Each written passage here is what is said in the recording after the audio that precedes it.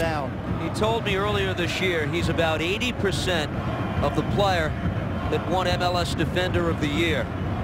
The experience he brings to the table in games like this, I don't think you can overstate it. 14 games of playoff experience for Olave, but a chance here for De Leon, streaking down the right side, works it across, it's loose in the box, and Robles, fortunately for New York, it deflected right to the keeper, with a Spindola lurking in the danger area. My goodness. Absolute chaos, a shambles, and trying to play that ball out. And a Spindola, he never expected that the ball was going to get through.